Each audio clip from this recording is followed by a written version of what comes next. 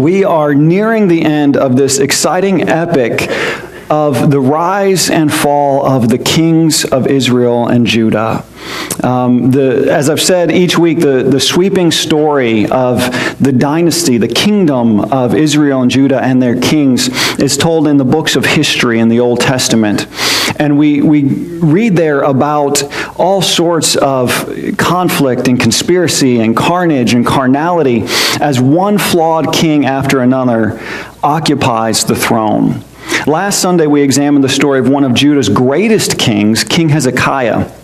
And Hezekiah was fully devoted to the Lord. He trusted in God and obeyed all of his commandments. In fact, when the king was desperate and dying, he still remained devoted to God. However, he did make one very dumb mistake toward the end of his reign. When a diplomatic envoy from the distant kingdom of Babylon arrived in Jerusalem, King Hezekiah gave them a tour of his kingdom, including the temple and his royal palace and the royal treasuries. There was nothing in the kingdom that he didn't show them. And the Babylonians took notice of all the gold and the silver and the spices and all the other treasures of Jerusalem, and they decided to come back later. Not as friends, but as foes. And although Hezekiah was a good and godly king, his son Manasseh, who inherited the throne, grew to become the most malevolent and malicious king to rule Judah. And the Bible doesn't tell us why Manasseh fell so far from the tree, but it says in 2 Kings 21, he did what was evil in the Lord's sight, following the detestable practices of the pagan nations. King Manasseh rebuilt the pagan altars that his father Hezekiah had tore down. He constructed altars for Baal and set up Asherah poles. He worshipped the sun, moon, and stars as gods. He built a pagan altar in the temple of Yahweh. Inside the Lord's temple, he built a pagan altar. He sacrificed his own son to Molech by burning him alive, just as King Ahaz had done a couple generations earlier. He practiced sorcery and divination and consulted with mediums and psychics. Manasseh also murdered so many innocent people that the Bible says in chapter 21, verse 16, Jerusalem was filled from one end to the other with innocent blood. And during this large-scale massacre, King Manasseh slaughtered many of the Lord's prophets, including the great prophet Isaiah. According to Jewish tradition, Isaiah was hiding from King Manasseh in a hollowed-out tree, and Manasseh ordered that the tree be chopped down with Isaiah inside. He was sawn in two alive. Manasseh's son and successor Ammon was just as bad, following in the footsteps of his father for 22 years. Combined, these two kings reigned for 77 years, and King Manasseh and his son led Judah into the deepest depths of depravity in their history. And so in light of all that these kings had done, God determined in chapter 21, verse 12 and following, I will bring such disaster on Jerusalem and Judah that the ears of those who hear about it will tingle with horror. I will judge Jerusalem by the same standard I used for Samaria and the same measure I used for the family of Ahab. I will wipe away the people of Jerusalem. God's plan to wipe out the kingdom of Judah was already in motion, but their impending doom was postponed when King Ammon's own officials conspired to assassinate him. And Ammon's death opened the door for the second youngest king in Hebrew history to take the throne, King Josiah. Ammon's son Josiah was only 8 years old when his father was assassinated, making him, like I said, the second youngest to rule the kingdom. The only king younger than him was King Joash, who claimed the throne at age 7. Age 7, he became king just a few generations earlier. But of the two fledgling kings, Josiah was by far more suited to the throne. And Josiah's story begins in 2 Kings chapter 23. If you'd like to follow along, you can open up your Bibles there. And we immediately discover there in 2 Kings chapter 23 that King Josiah was a far better king than his father or his grandfather. His mother, whose name was Jedidah and means God's darling, must have taught little Josiah about the Lord, because the Bible tells us in chapter 22, verse 2, he did what was pleasing in the Lord's sight and followed the example of his ancestor David. He did not turn away from doing what was right. And as we survey the reign of King Josiah, we discover three great achievements, great accomplishments that he achieved. First, he led the people in rediscovering the Word. In the 18th year of his reign, King Josiah began a renovation project to make repairs to the Lord's temple, which had been desecrated during Manasseh's reign. And during this renovation project, the high priest Hilkiah found in a dark, dusty corner of the temple a set of scrolls. After brushing them off and unrolling the scroll, he realized what he had in his hands, and he immediately turned and shouted, "I have found the book of the law in the Lord's temple." He reported this to the court secretary, and you have to understand the situation. Because of these ungodly kings like Manasseh and Ammon and others, no one had read or even seen a copy of God's Word in nearly 100 years. Can you even imagine that? 100 years without reading or hearing the Word of God. King Josiah believed in the Lord, but all he knew of God came from the stories that his mom told him and passed on from generations earlier. He'd never actually read Scripture for himself. No one had. And so after Hilkiah discovered the scrolls and reported them to the court secretary, the secretary then took the scrolls and he rushed them to the king. And the court secretary unrolled the scrolls and began reading them aloud to King Josiah for the first time. And when Josiah heard what was written in God's Word, he tore his clothes in despair.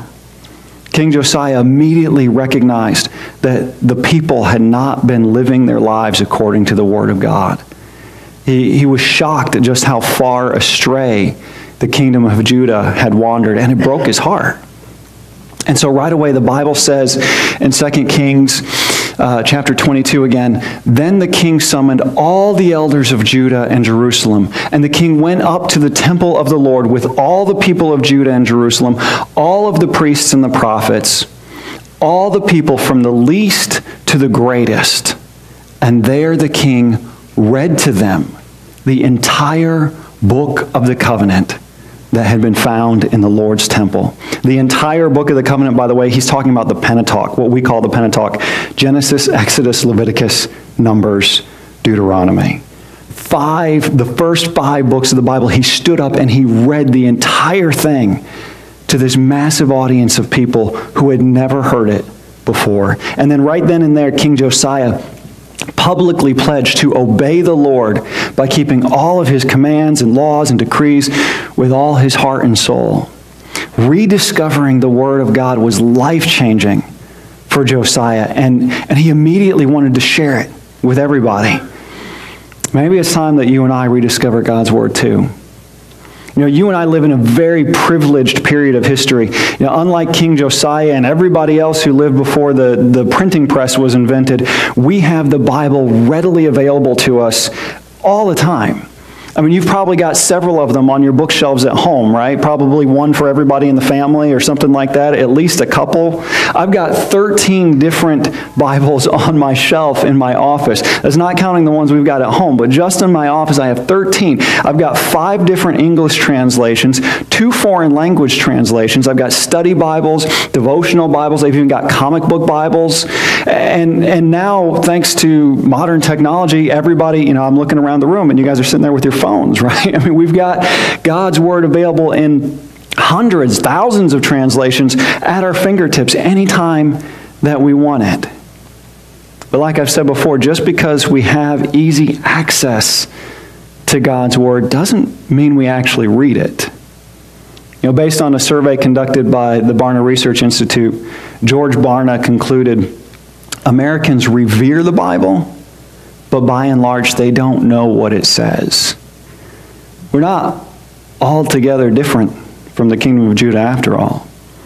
But listen, rather than beat you up about not reading the Bible more, which I think we tend to do to ourselves, I want to challenge you to do something about it.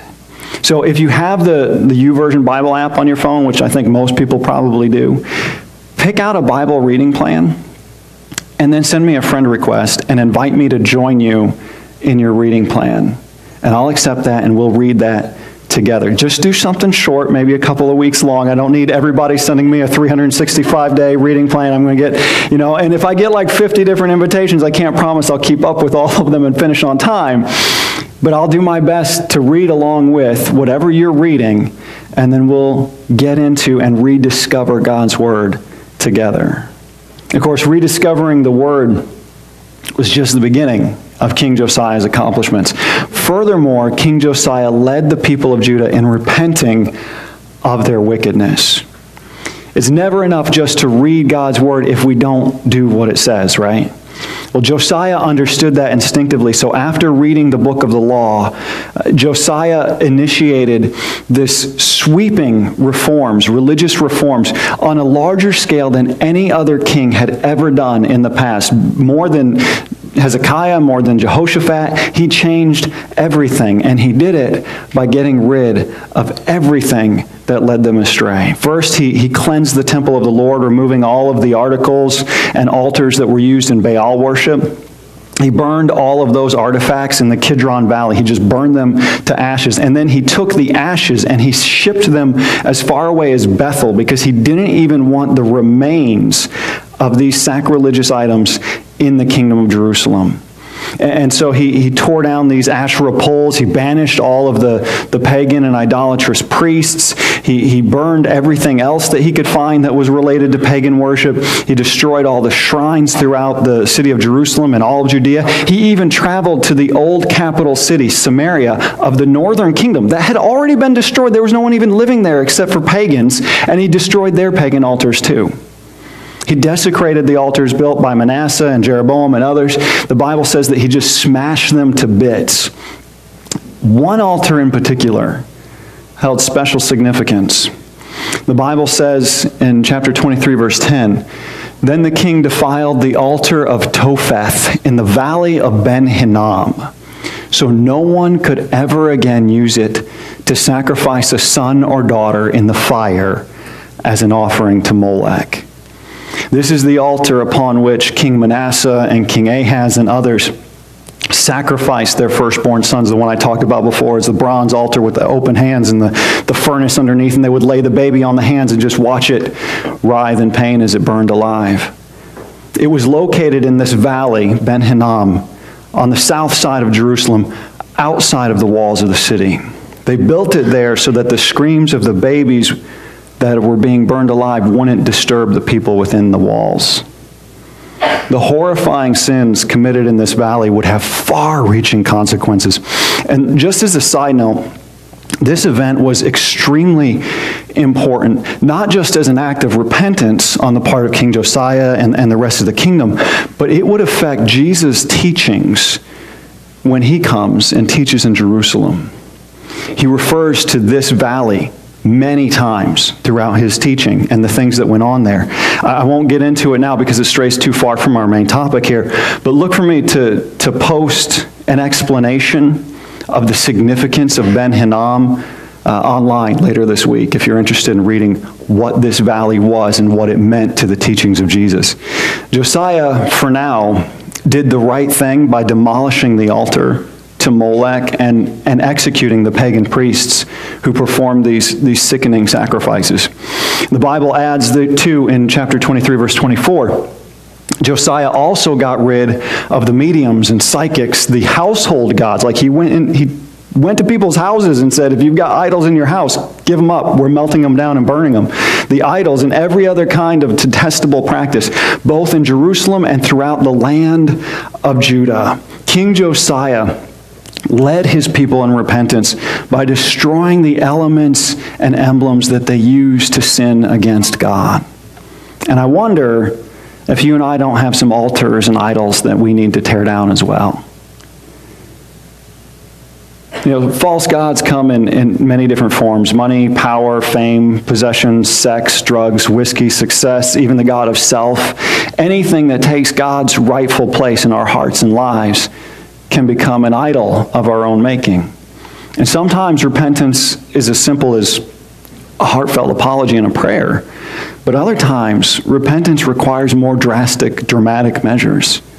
Whatever stumbling blocks or temptations have been causing you to sin again and again, those things that just repeatedly cause problems for you in your life, it's time to tear those altars and idols down. We need to manifest the heart of Josiah as we search our own hearts and lives for wickedness and repent of it. And finally, in addition to rediscovering the Word and repenting of their wickedness, King Josiah also led the people in restoring their worship.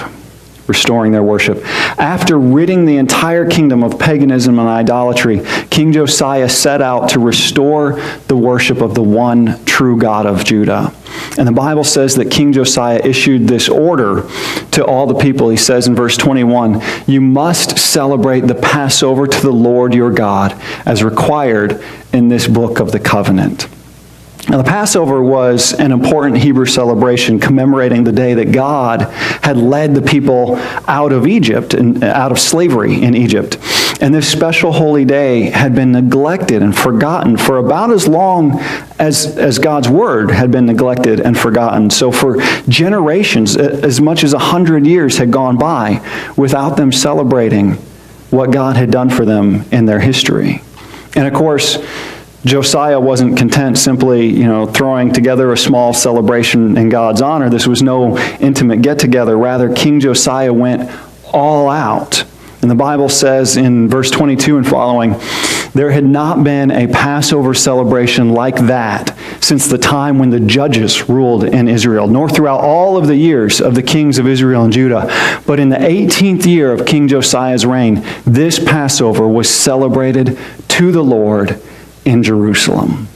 One of the reasons that we meet together every week, every Sunday morning, is to give you the opportunity to celebrate the Lord, to celebrate all that God is and all that He's done for you in your life. And one of the things that we do in order to celebrate God is communion. The Lord's Supper, and communion is very much a continuation of Passover. The bread and the grape juice don't remind us of God leading us out of slavery in Egypt, but they do remind us of God leading us out of slavery to sin, thanks to the cross of Christ. And every time we take communion or sing a song or say a prayer, we ought to be celebrating the glory and the greatness of God. Josiah and the people of Judah weren't worshiping a terrifying, unpredictable force that would destroy them on a whim. Rather, they celebrated a faithful, personal God of grace who loved them and rescued them time and again. And the same is true for us. The Bible says in Psalm 100, verse 1 and 2, "Shout with joy to the Lord, all the earth. Worship the Lord with gladness. Come before Him singing with joy."